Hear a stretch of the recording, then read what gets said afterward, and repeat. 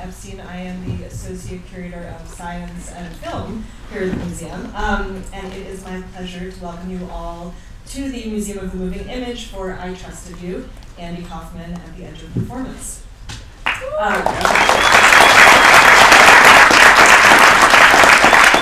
So for those who haven't been to the museum before, just very briefly, we are the only institution in the US devoted to film, television, and digital media. We show over 500 films a year, often with discussions including filmmakers and scholars. The series that I curate is called Science on Screen, that happens monthly. And we also have 3 floors of exhibition spaces, which hopefully you've had a chance to visit a bit. Our next big exhibition opens mid-January, and it's about 2001: A Space Odyssey, so you can come back.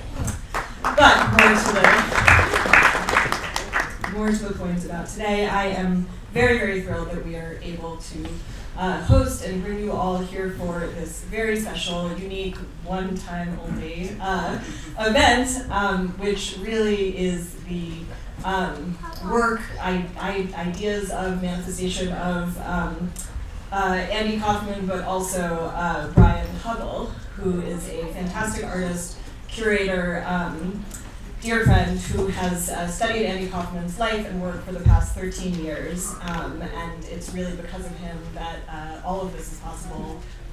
So I just want to thank him. I'll invite him up here in a second, but just a few words about the screening for tonight. So we're going to begin with some clips of some better known and more rare work of Andy Kaufman's interventions on live television, which I think will help to contextualize My Breakfast with Blassie.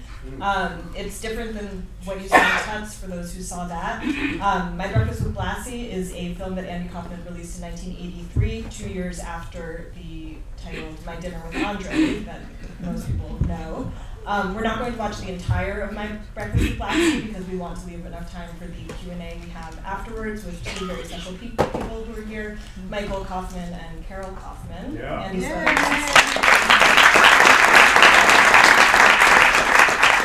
Don't be disappointed, for sure you will get a good dose. And so just a reminder to please stick around after the screening. And now join me in welcoming Brian Hubble to the stage to say a few words.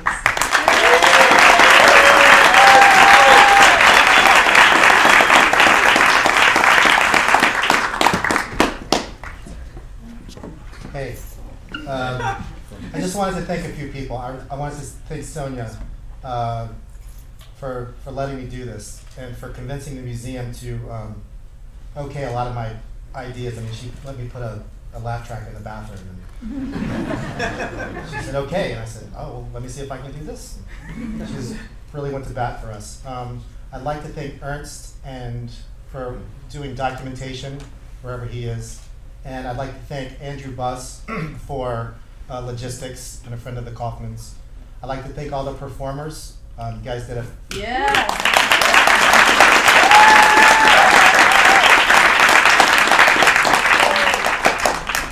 And I'd like to thank the Kaufmans, of course. Yeah. And the Kaufmans. Absolutely. And just on a personal note, like Sonia said, I've been studying Andy's work for the better part of about 13 or 14 years now, and when I started that process, I never would have thought in my wildest dreams that my family would be sitting with Andy Kaufman's family and I'd have a project like this. So your very strangest dreams can come true. And as Andy would do in some of his performances, in some of his theater performances, I'd like to thank each and every one of you for coming tonight.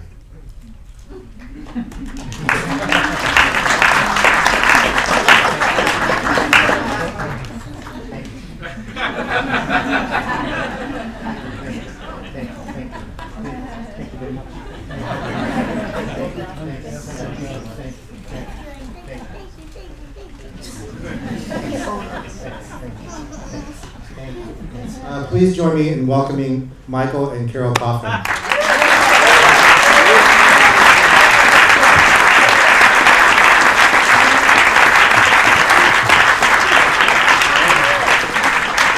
Would you like this seat or would you like this seat? I don't know.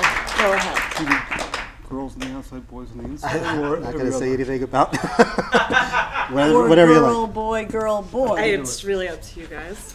Yeah, girl, boy, girl, boy. Girl, boy, girl, boy? Yeah. All right. What do you want to do? Well, You know what? Wait, I got an idea. We'll switch in the middle. Okay. Okay. Okay. If one of us has to go to the bathroom, Yeah. the other one could take the seat. Okay, that's Okay. great. Okay. Is that okay? That's great. Okay. I think it should be on. Just speak into it. Oh, okay. Testing. Yeah. Oh. Testing. Thank you guys for being Testing. here. It works. It works. Wow. So Brian, I'm gonna just kick this off because I'm a bit of an outsider to all of this. I've really come to this through Brian. And by this I mean the sort of indelible genius of Andy Kaufman. So you have been deeply immersed, and I'm curious just if you could tell us a little bit. How you entered this world and why, and if you have any sort of takeaways after this number of years.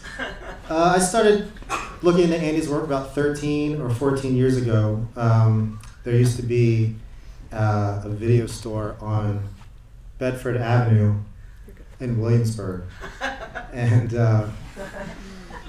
it's long gone, but it was a great store, and there was piles of videos everywhere. So if you could find what you wanted, it was there. And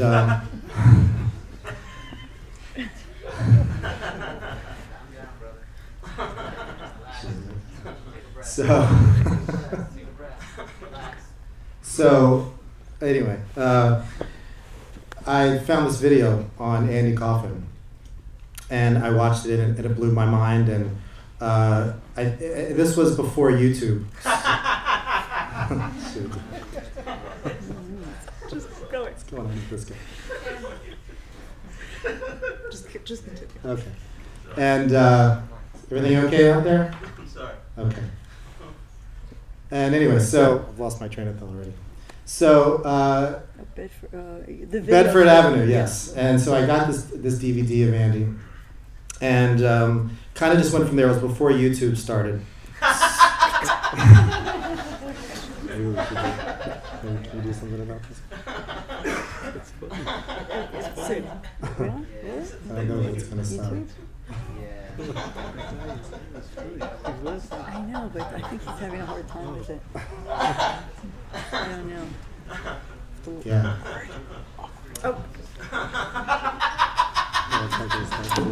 Just maybe you could. Sorry, guys. You know, there's a disability where you just laugh when it's inappropriate. My girlfriend Robin does that. I'm really sorry about like this. They laugh when you're nervous. Yeah. Some people do that. So maybe you may not control it. You may not be able to control it. You're upset? No, I'm so glad. I don't know. I guess we're just gonna get some. So you have to wait? I don't know. Well, you want Sorry, everybody. We're going to, I think, or maybe the time is to go to the bathroom. Should we do the twist? should we just keep going? Sorry. Should we just ignore it? Where So Andy Kaufman. Okay. Get him out of here. Come on, really. Come on.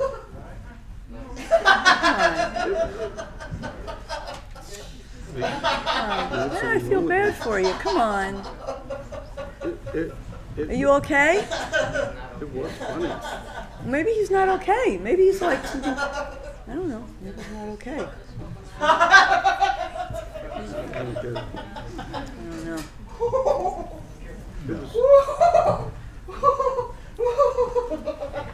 Okay. All right. Thanks very much.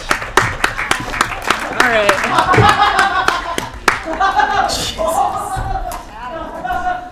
Sorry, everybody. Okay. I guess there's always two. Okay. Okay, so Okay, Let's so do that. before Anyway, YouTube. yes. Yeah. Before you. So before YouTube, and at that time, you would join the TV and Radio Museum, and they had sort of a private area upstairs if you became a member of the museum, and they had everything that's ever been on TV. It's a really great resource. So I sat there for countless hours watching everything I could on Andy Kaufman, and and would watch everything that he might be on, and the Dick Van Dyke Show, and of course David Letterman, and all this sort of thing. And I'm just going to fast forward through several years of reading and writing about Andy. And I got to the point where I was just interested. I'd heard, you'd heard so much about Andy being a genius, but I couldn't really find too much information as to why Andy was a genius and what he contributed to, I guess, the field of comedy. And so I began to sort of get a better understanding of that. And I'll just give a quick example of what I'm talking about, and then I'll pass it on to the Kaufmans. So take, I guess, the wrestling, for instance, is a really big one. So when you take something, when you act inauthentically, which Andy was doing during the wrestling, he didn't really believe that women should go back to the kitchen and wash the potatoes and all of those kinds of things. This was satire at its highest level. So when you take that way of acting, an inauthentic way of acting, and you find an inauthentic context, which wrestling was and is. I mean, everyone to some degree knows that wrestling is a put-on. So when you take an inauthentic way of acting and put it in an inauthentic context and create an authentic reaction, it's a very strange math and I find, very sophisticated form of comedy. And what I mean by that is the people who were reacting to this, the authentic reaction was very much authentic. I mean, people wanted to tear his head off. The entire country was upset with him. So no one has really been able, in my mind, we haven't heard from him in 35 years. And that's just one example of, I think there's been a lot of young comics and performance artists and so on who have tried to take performance to that next level. But it still seems unclear to me where Andy's era ends and the next one begins. Basically, he realized that there is no such thing as an inauthentic experience. And he also realized and used in his performances that comedy in particular was just as much behavioral as it was verbal. I could keep going, but I'm going to pass it. We have a very unique opportunity to hear stories from Andy's family, his brother and sister, Michael, who I've had the pleasure of becoming really good friends with over the years, and I'm just going to pass it along to them, and they're going to chat a little bit about their brother.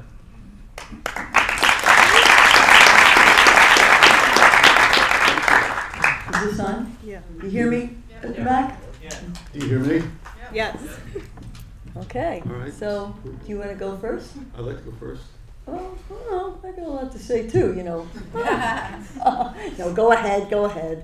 Oh, It's I not don't fair. know. It's not fair. Yeah. All right, let me go I first. want to do it the way we, All right, well, let's do it the way we did it with Andy. with Andy. Yes. So, the winner is... All right, now thumb wrestling goes way back in our family. You ready? So you go One Nahaki, two Nahaki, three Nahaki. Oh, you cheated. You cheated. No fair. That is so no fair. That is so no fair. Usually I cry, but Right. not tonight. And if we were choosing once, twice, three shoot, whoever would lose would say 2 out of 3, then you go to 3 out of 5, and you just keep doing it until you finally win. But that's just a little example of the three of us, how we used to be. So, Andy did most of the pranks on other people, but he also loved to be had. One example is when we would play Crazy Eights. Everybody know that game? Yes. Yeah. So what we would do is, the rules changed so many different times as far as what you were allowed and not allowed to do, but of course we'd always break the rules. So I saved an 8 for you weren't allowed to use an 8 as your last card. I saved an 8 as my second to last card, and then I changed the suit to clubs. Andy just keeps taking as many cards as he can so he can get all the rest of the 8s. And he changed the suit to hearts. I happen to be holding a heart.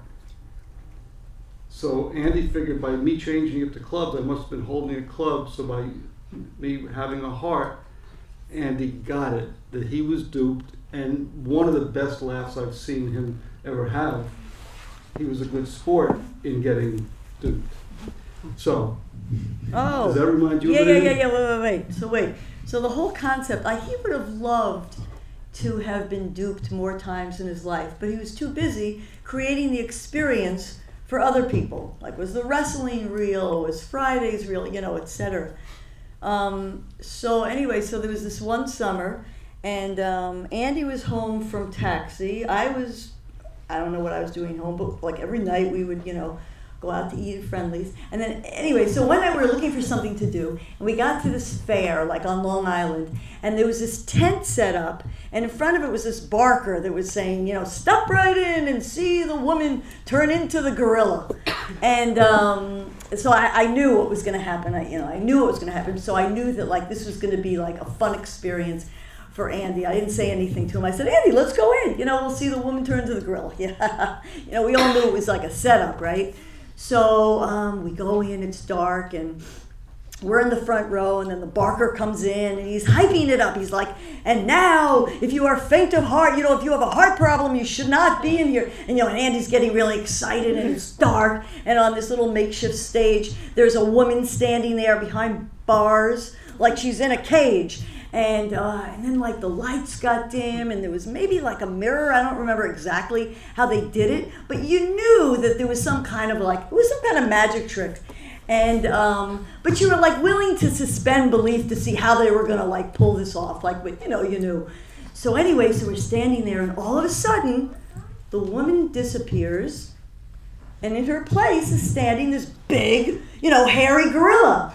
And, he's pounding his chest, and he's, like, rattling the bars, and it's all, like, it's exciting, because we're, like, so close. It's a little tent. So, like, so close to this gorilla, and you're trying to figure out, is he really, like, is that a good costume? Is that real hair? You knew it wasn't a gorilla. But anyway, so then the barker says, wait a second, something's happening. Something's going wrong. And, and the gorilla's like rattling away and rattling the bars. And then he takes the bars and the gorilla throws the bars off to the side, and he lunges into the audience. And Andy and I, we like run. We run out of that tent, and everybody's like running out of the tent. Andy and I just keep running till we're in the middle of the fairgrounds, and we're like huffing. And then he picks up his head, he turns around, and he realizes like he's been duped. Like there is no gorilla chasing him. There never was a gorilla. The whole thing was a big magic trick. And the moment that he realized it, he was just laughing. It was like treasure. It was gold. To have that experience, to be duped by others. How old were you guys, Carol? That for me was like 1978. It was about that summer. Yeah, because unless you can help me with this, that's the summer I think it was the Friendlies every night. Yeah. And we get there like 2 minutes before we close. But you want to tell everyone how old you are? Oh, So you asked how old were you? Now you said 78. So about 22. Yeah. So if there's anyone who knows math, they'll know how old you are now. Okay. 22. So I had just graduated, sort of. So that's why I was home from college. So how old were you when you went to see the Rockettes?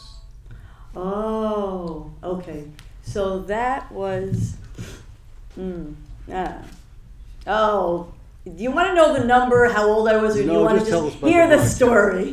Right. Okay. So that was a segue. I was doing a segue for you. So, the advantage to having these kinds of experiences with Andy was, before he was like famous, he was just like one famous. And then before the one famous, he was like sort of half famous. And what I mean by that is, because it wasn't the age of YouTube, no one's laughing. Okay, before it wasn't the age of YouTube, you could remain sort of like anonymous. Even if you were on Saturday Night Live once and you're on David Letterman once, there was a way that not everybody would know who he was. Like on the dating game, he got away with that. Right, that's right. Can you maybe talk a little bit about the history of? I know that he was really trying to get on for quite a while, that was taped in August '78. The first Taxi episode was September '78. But as Carol pointed out, he was on SNL, Van Dyke, so he was on a lot of shows, but it wasn't Taxi yet. So he was able to get away with being on the Letterman as Baji Kimran. Right. And by the way, the end of that, I was there that day, and while I was waiting for Andy after the show, that the Bachelorette was being picked up by her mother. So I saw when they met, and the mother said, "So how do you like your date?" And she said, "Well, at least I didn't pick number 3." And she had no idea. And to your point, in terms of being a little bit of an anonymous person or an obscure person, when you have some fame, I understand that even when Andy was on Taxi and at the height of his fame, he would, of course, this was obviously before the internet and before, if you make a move, it's online. He would fly on the week. He would, I think, film Taxi during the week or whatever few days that he had to be on set for Taxi, and then on his own dime would fly to Memphis and wrestle all weekend because he wanted to, and erupt a crowd of 10,000 people in Memphis as this other person, and then come back to LA to tape again. And his manager, George Shapiro, a lot of people didn't like the wrestling as much, and he was just really happy that Andy could go to Memphis and go do that. And it was really only televised in the South, and so it was just kind of an interesting thing that he could kind of have that thing there, and George tried to keep it a secret for as long as he could. And just one other thing, I talked to one of the wrestling promoters a couple of years ago, one of the guys who was responsible for introducing Lawler to Andy, and he said, Andy never cashed any of his checks either from the wrestling. It didn't occur to him. It was something that he wanted to go and do. And I thought that was so strange. He just didn't care. It's like, yeah, he never cashed any of his checks. I don't know what he kept coming here for. It's true. My father cashed them after any time. And I have copies of the checks at home and of my father's letter to Andy's accountant asking to, can he deposit them or get new ones, whatever, but that's all true. So. Do you think because it was a dream come true? Oh. He didn't have the heart to do it? Andy had more fun being a wrestler than anything else. Which reminds me, I don't know. I remember So who's going to keep track of the? I'm on it. We skipped Rockettes. We skipped Rockettes. Yeah. So we skipped because Rockettes. Now we got on the wrestling, and I remember sitting around the kitchen table. I must have been a teenager, and so we would watch the TV, in the kitchen's little TV, and he had it set to the wrestling station. And Andy, I remember Andy one day saying to me, "Now that, Carol, that's real theater. Look at the way the bad guy is strutting around, and look at the way they hate him, and they're booing him. Look at him. Isn't that beautiful? That's what I want to be one day." Yeah, and from what I understand, I guess Vince McMahon Sr. at the time. Who's that? Sorry, he owned wrestling. He just was the wrestling guy. And now his son owns it. Right, and Andy would kind of hang around, and everyone knew who he was, and he was trying to get into it. And I think Vince McMahon Sr. was like, "No, that's too weird. We don't want to. That's going to be boring." I think he said, and that it just wasn't going to work, and it was too strange. And then the guy that I had spoken to finally got Andy involved with Jerry Lawler, which became obviously one of the most infamous rivalries in wrestling history. And Andy was right. Right after that, it just blew. Right after that, Cyndi Lauper got involved. If any of you guys remember that, and then from there, it just became. It went from the lowest form of entertainment to, I guess, what David Robbins, the writer, would call high entertainment. And it continues to this day. Billy Corgan owns part of wrestling, and for better or worse, Andy opened that door to this very strange context. The year after Andy died. What do you mean?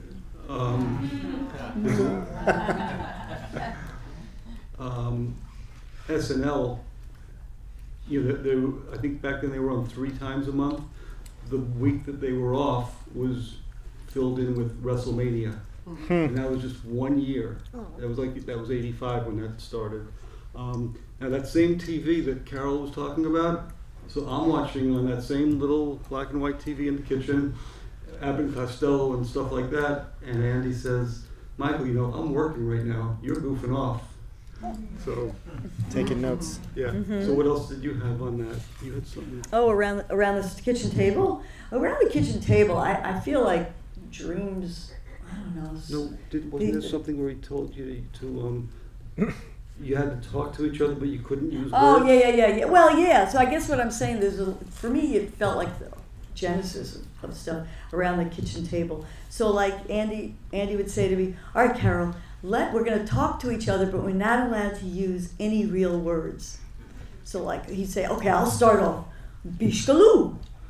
Abigalika muiki. No niki niki. Oh no niki niki. No niki niki. Niki niki niki niki. And like we would have all this expression, and it was so much fun. And it was like, I guess this was years before, you know, the language that he really perfected, you know, with his Foreign Man and, you know, and Taxi and stuff. But yeah, it was just, you know, a real honor to be there at that table. And there was this show in New York, I think it was a show, I don't know. It was called the Bowery Boys. And so it was like this gang, and there was one, you know, mean kind of guy. And anyway, so I don't know why, but Andy and I took it upon ourselves to come up with this voice, you know, to like even melt the heart of this meanie. And so Andy would say, oh, would you be my friend? Would you like to be my friend? I need a friend. I don't have any friends. I need a friend. You know, we would just like clown around like that, you know, around the table and stuff. It was just special. It was fun. It was, yeah. What else? Did that have any influence on the creation of Foreign Man? Or was that more like his Knuckles character? Yeah, or a combo, you know? I mean, could have been like evolved into all that stuff. I don't know if we saw a clip of Foreign Man. If people know what his character on Dating Game that was the first clip that we saw tonight. Was sort of that character, which was also the character that he did on Taxi. For those who've seen that. And Knuckles is the character who was on his WTTW special, who got into a fight with the puppet Tony Clifton. We didn't see that tonight, I don't think. We didn't get the Tony Clifton tonight. Right. Tomorrow night. Right. So I. So wait, what? You want Rockettes, or No, do you there was want? something you were- Well, I was going to talk about when I Oh, yeah, I said, yeah. Andy, too bad you're so famous. Yeah. So I'd have a great idea, but so now he is too famous to have this thing work. So he said, well, why don't you do it? I'm a boring accountant, and so like you know, it was foreign for me to be on stage, but when Andy says it, you do it, because you can't fail if Andy's on stage with you. There's something that would just happen. Felt like he was like embracing you and holding you up, and so I think for both of us, it just gave us confidence that we wouldn't otherwise have. I also think that we weren't aware what people really felt. Well, I was aware this night because what happened was I posed William Patterson College, April 29th, 1982, and I supposedly was the person who toured the country with with what became the Broadway show Pippin. But a week before it was to open, I got into a car accident and damaged my larynx, my whatever was up here. And so John Rubinstein steps in and he gets all the credit. So now 6 years later, Andy's giving me a chance. So I sing the song from Pippin, Corner of the Sky. And the people aren't sure by the third or fourth note whether they should be embarrassed, whether whatever. So they start like, you know, putting their hands over their mouth, they're smiling. I had handed out these flyers earlier. They folded those up into paper planes and started throwing them to the stage. When they threw a coin or coins, Andy leaned over and said, please don't throw anything hard. It's like, keep throwing, but just don't make it hard. And pretty much it was a lot of laughter and booing and throwing and all that stuff. So at the end of the song, Andy asks the audience, who wants to hear another? And a thunderous ovation. I've never heard such a great thunderous ovation when he said, who doesn't want to hear another song? And he looks to me, well, you heard them. What are you going to sing? And I dedicated Perry Como's And I Love You So to the audience.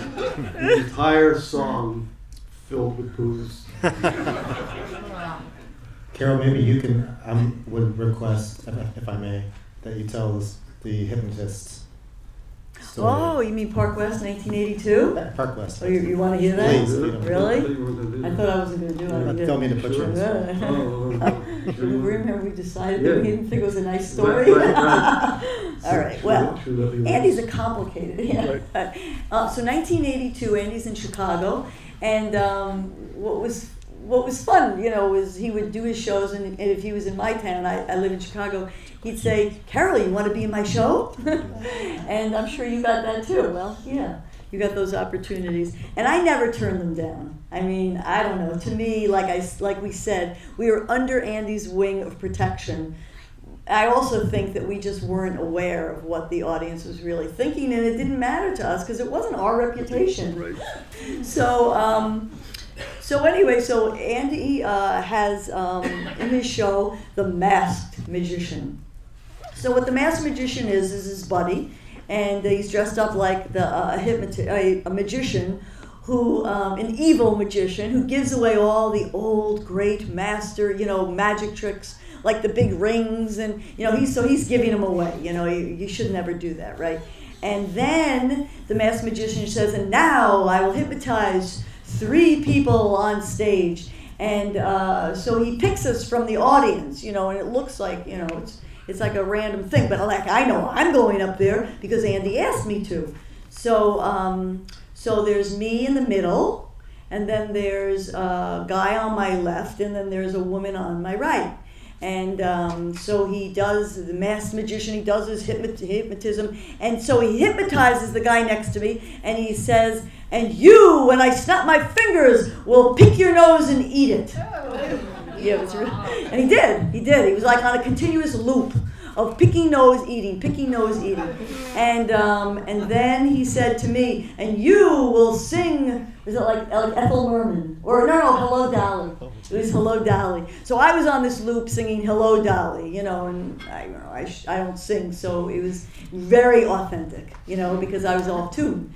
And then on my right, there was someone, so I was in my 20s, and there was someone on my right that there's, a gal, she was also in her 20s. Princess Cheyenne. Oh, so we're telling who she is. Oh, my God. Maybe she's dead now, I don't know, so she... Yeah, we shouldn't talk bad of her. Anyway, you wanted to say that she was his friend, and she was also a plant, or not? I mean, is that going to ruin the story, or...? I think it would ruin it. So don't tell him. All right. Okay. What about the part that she was a stripper in Boston and her stage name was Princess Cheyenne? Nope. No. Don't tell Okay. any of that. Just And if they met during meditation, they were both vegetarians together. pretend that she was just out of the audience. She didn't know what she was getting herself Okay. into. So she was just an innocent person chosen. And so then the masked magician says, and you, when I snap my finger, when I count to 3, you will take off your blouse. And so he counts to 3, and she takes off her blouse. So now she's just wearing her bra and her underpants and her regular pants. And then he says, and now you will take off your pants. So now she's on stage just wearing her bra and her panties. And now Rick would know this story. See, I wasn't really looking to see how far it went, but Rick says that my husband, because he says she kept her panties on, but the masked magician said, take off your bra. So now she's on stage, half naked.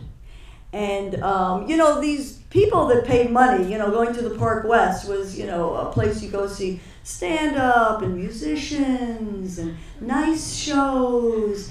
And, you could tell it was a little awkward because Joe was picking his nose and eating it. I was singing like, Hello Dolly, and the Princess Cheyenne, her stage name in Boston, was half naked. And then all of a sudden, enter from the back, the exit from the lobby, comes in Chicago police. Like in real Chicago police, it was no Halloween costume. It was real Chicago police, like they were packing. And they went up on stage and they took her away. And it was really uncomfortable. It was really uncomfortable. Go ahead. But they let the show go on? No. The show didn't go on. I stopped singing. Joe stopped picking. And then what happened? And then the audience was like, no, don't take her. No, she didn't know. It's not fair. Don't take her. And they took her away. And I think maybe somebody threw her clothes to her, and then we all looked to Andy Andy, do something, get control of your show. And the curtain went down. It was really awkward. And then the curtain opened and there was this table, and Andy was sitting behind the table with a telephone, and he said, well, should I call the police? What do you think I should do? Should I call the police? And they said, yeah, call, get her out, use your name, your influence, you do something. And so he got on the phone, he said, hello, this is Andy Kaufman, and you have somebody down at the precinct, and I'd like to clear this up. She really didn't know, and it was really awkward. And I don't think she ever came back. I don't think he ever said, really, I'm only kidding. I don't remember that. But I do have a cassette tape of it. I do have a little cassette tape, because there was a big name radio star, Steve Dahl. And everybody in Chicago knew Steve Dahl, and I guess Andy had asked him to be part of the show, or he wanted to be part of the show, and he was drinking, they gave him water and beer in this box. Oh, you resonate with this. So the whole time during the show, because of the stuff you had out there in the lobby, sure, he sat in the box the whole night, and all he did was drink beers. He said he had beers. And he had to go to the bathroom, and he couldn't go to the bathroom, and he ended up peeing in his pants. I didn't do any of that.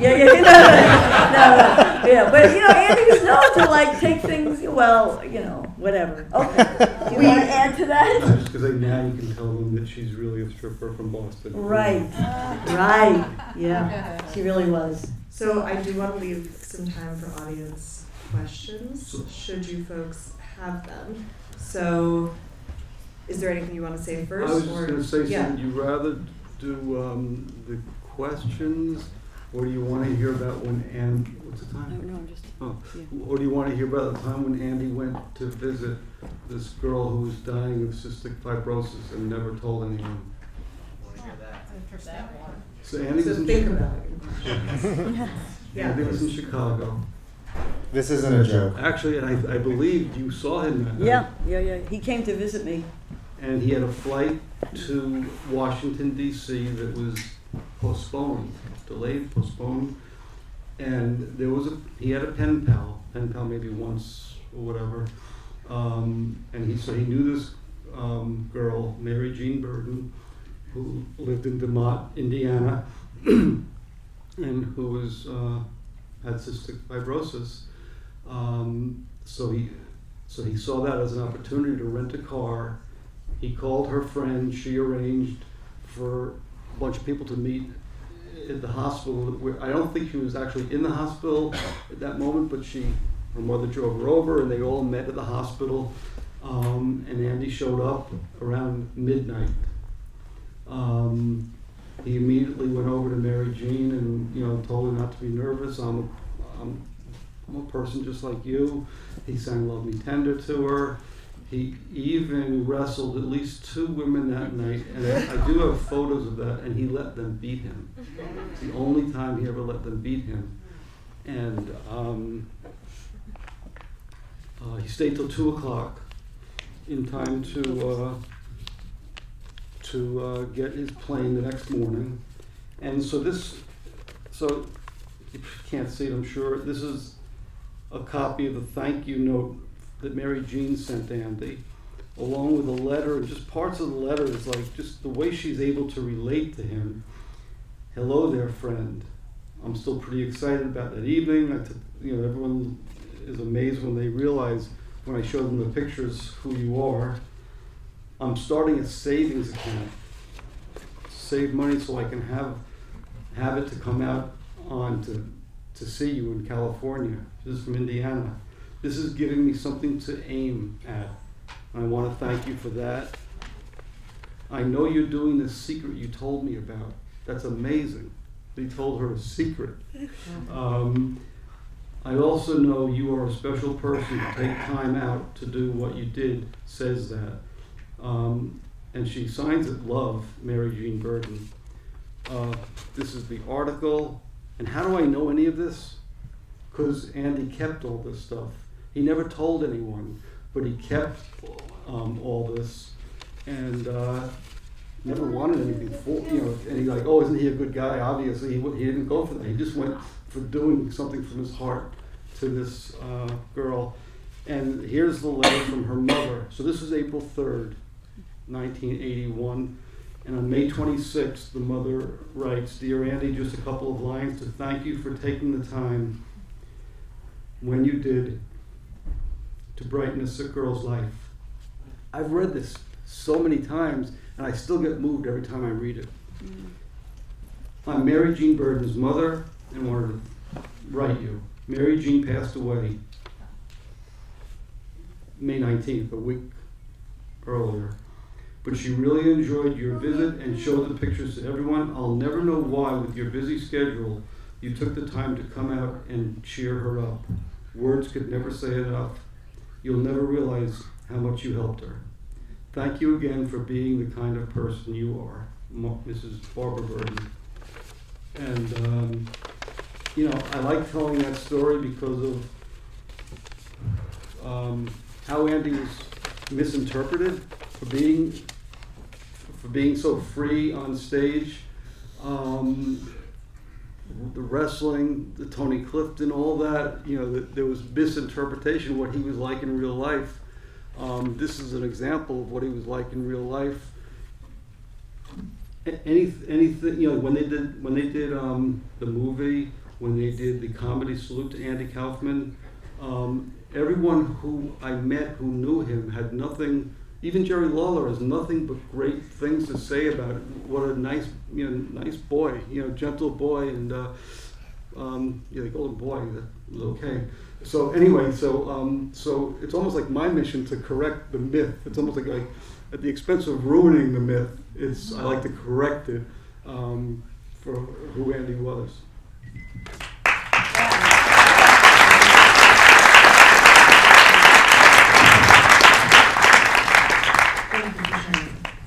Okay, so if you have a question, please raise your hand. Yeah, back row to the left. Right behind. Yeah. Oh, the secret, or how did he develop Tony Clifton? Because we haven't heard about him today. Do you want to repeat the question? No. No, you repeat the question. I'll repeat the question, then you answer the question. Right. All right. The question was, we haven't heard much about Tony Clifton today, and she's curious about how that character was developed. Yeah. I'll say if you have something to add, you can, but a lot of people take credit for the creation of Tony Clifton. The story is that when he was in Las Vegas, can I do this, Maria? So when he was in Las Vegas, in July, actually on July 19th, 1969, Wow. he went to a bee lounge and saw this singer who was awful, who didn't know he was awful. And Andy said, "That's a good character." And Andy happened to meet Elvis on that same visit. Meeting actually he hid In a closet. in the closet of the kitchen. He stayed there for 8 hours. And what did Elvis say to Andy? Andy had his book that he had written about Elvis. Okay. And he, God. what Andy had done, and the story goes, is that he had just gotten to Vegas and he had no money. He's very young, maybe 20-something years old, 20? 20. About 20. 20. And he had gotten to Vegas because all he wanted to do was meet Elvis. And he had figured out somehow that Elvis and the Memphis Mafia, I think is what it was called, Elvis's entourage, would go through the kitchen area before to go on stage as to avoid the public. And Andy had become friends with a busboy or something, and said, "Hey, look, I really, this is the one thing I want to do. I want to get Elvis to sign my book. I would at least want to know him to know that I've written this book about him and I love him." And he had developed this friendship with one of the busboys and somehow cajoled him into say, okay, so this busboy, I guess, put his own job on the line and hid Andy in a closet in the kitchen and said, "I don't know when they're going to come by, but you can stay here all day and good luck," is more or less what I understand. He waited in the dark in this closet for 7 or 8 hours with this book in his hand, a handwritten book that he wrote about Elvis. And sure enough, the Memphis, Mafia, I think it's the Memphis Mafia. Does anyone know if that's All right. They come through and Andy opens the door and a couple of Elvis's guys try to protect him. And apparently Elvis goes, whoa, I'm not going to do an Elvis impersonation. But he says, hold on a second, let me see what that young man has to say. And he just said, Elvis, I love you, and I wrote this book about you, and that was God. The name of the book was God. Yes. And I just wanted to tell you that I love you and that you mean the world to me, which is kind of how I feel about Andy. And Elvis said something along the lines of, well, that's very good. It was something very simple. But Andy took that as very much a blessing. And it gave him the inspiration to, as the story goes, to his Elvis impression, which Elvis later said, out of all the people who ever did an impersonation of Elvis, Andy it was his favorite. And it was because Andy wasn't trying to be funny when he did Elvis. He loved and wanted to emulate Elvis. And that's part of the Dada spirit of some of his humor that we won't have time to get into, but that was the story of him going to Vegas and meeting Elvis. So on that same trip, Andy's daughter was born. Mm. And she's here tonight. And she's here tonight. Yeah.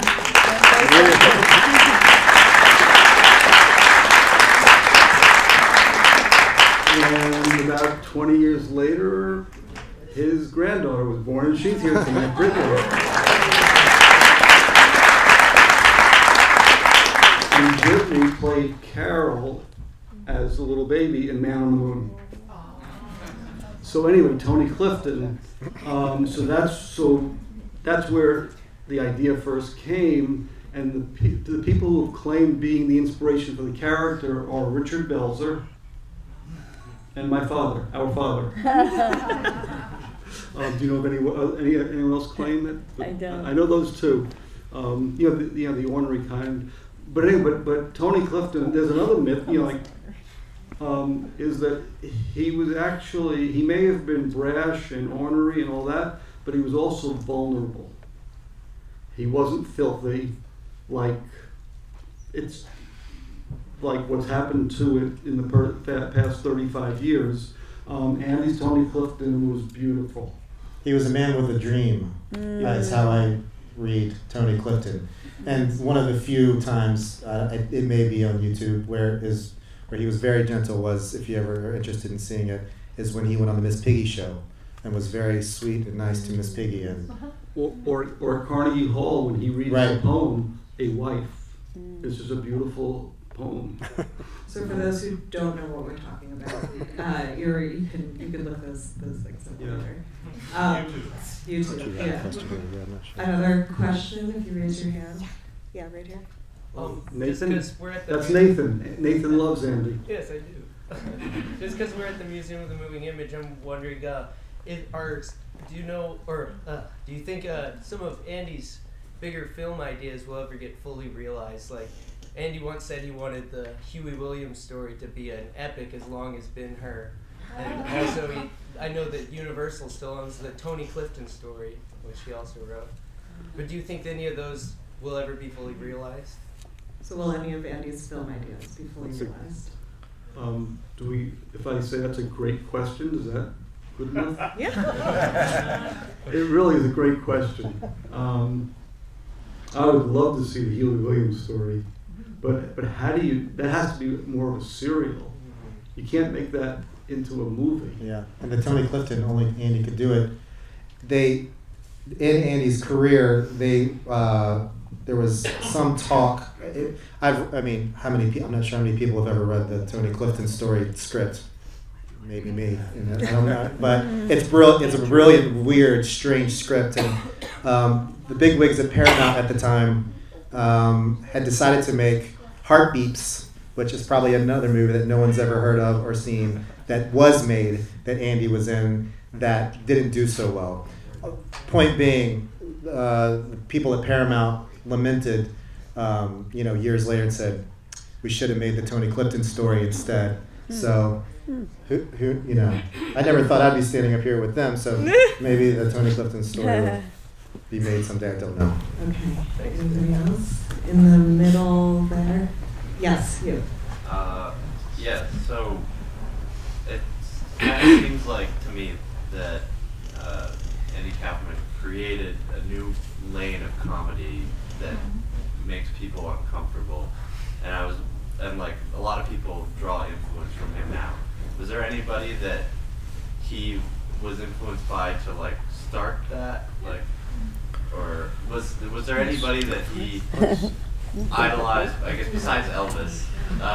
Well, it's Andy in terms of him being a very people talk a lot about his innocence, and I think he really truly did love, and it was no satire involved with Elvis. There was no satire involved with Olatunji, the man who he wanted to emulate when he played the bongos, or the congas rather, or I don't know. So I really do believe I believe that those were the people that Andy looked to. He didn't know what Dada was, for instance. He was friends with the artist Laurie Anderson, and she would jokingly say, Andy, you're really a performance artist. And Andy would kind of jokingly, sprout around and say, I am a performance artist. And he didn't really, within the context of contemporary art, he didn't really know what that meant. He didn't know or care anything about Marcel Duchamp or their predecessors, the Incoherents, or their predecessors, Watteau. He wasn't really aware of any of those things. Or the people who were working at the time as performance artists like Vito Acconci and Alison Knowles. I personally find it, a breath of fresh air that Andy was just, he was just being Andy. Right. So there is an interview where Andy does spout off a couple of old-time comedians. I forget who they are, so I don't even want to say it. Oh, what about Steve Martin? I mean, not Steve Martin, Steve Allen. Yeah, Steve Allen. Right. But Right. yeah, so there are several of them, but what stands out for me right now is he loved Fellini movies because you never knew if you were dreaming or not, and that sounds like Andy. Grandpa Paul. Soupy Sales. Yeah, Grandpa Paul. Howdy Doody. You know what that is? I don't know. Our paternal grandfather. So it really is Grandpa Paul. Did you see me nod my head like, oh yeah? He was he would always be, all right, at Andy's bar mitzvah, held at the club that Grandpa Paul was a member, all the men's golf shoes got unpaired. They were all neatly in front of the lockers in pairs, and they got rearranged, and Andy's friends got blamed for it. So it was Grandpa Paul. That's better than Marcel Duchamp. Okay, we have time for just one. Andrew? Go ahead. I just want to tell a little anecdote that you won't remember. At the premiere of My Breakfast with Galassi, and Andy was late because he was coming in from LA. And at the end of it, he went to the projectionist and said, I was late. Would you mind playing the cartoons for me? And then we sat and watched the cartoons. I just thought that was so cool. Yeah. Yeah, there in front in the white sweater. Because you mentioned you wanted to correct something about Andy's image, Sonia may have told you the story that I told her. My mom, who's here, who ran the movie theater where Andy used to go. And I had no idea that she knew him, and I'm quite sure she didn't know he was famous. And one day, I would work periodically in the evening as a cashier, and it was very quiet out, and nobody was on the street, and Andy walked into the movie theater. I was like, wow, Andy Kaufman's here. And he was looking around, and he just seemed sort of puzzled. And then he came back out, and kind of looked around, he went back in, and he looked around again, and then he came back out, and he came up to me as the cashier, and he said, do you know if the lady manager is here? I said, I'm sorry, she's out to dinner. And he said, do you know when she'll be back? I said, well, it might be 2 hours. And he seemed a little frustrated. He went back in, like maybe I wasn't telling him the truth or something. And he looked around again, and then he came back out to me, and he said, I just wanted to tell her how nice she always was to me. And that was so moving, but what made it even more moving is I didn't realize he must have known he was dying because 6 months later he died. Oh. And he just went out of his way to come to the movie theater to tell my mom, thank you for being nice to him. Oh. Thank you. Wow, thank you very much. Brian, you told me something that Andy used to do in movie theaters, or maybe Right. Michael, you told, or No, Carol. Carol did. Oh, Okay, yeah. sorry. Right. I remember Andy telling me he loved popcorn, theater popcorn, buttered theater popcorn. And there were times he just really wanted to get the popcorn. He didn't want to see the movie. Maybe he had already seen the movie. So he would have to buy a ticket. He'd go into the concession stand, buy the popcorn, and then he would leave the theater. I did that the other week. Okay. And he could actually go to restaurants and order appetizers only. That's what appealed to him. He ordered as many as he wanted. He didn't have to order the main course. He was free everywhere. I don't know that. Yeah, everybody's well. Maybe one more if somebody has a great question. Yeah, raise your hand. I can't help but think that the gentleman who was ushered out that was laughing uncontrollably is probably the biggest Andy Kaufman fan here. And he was imitating him, which is his biggest form of flattery. That's what I think. Okay, well, Great on that note, thank you guys so much for coming and thank you, Michael and Carol and Brian.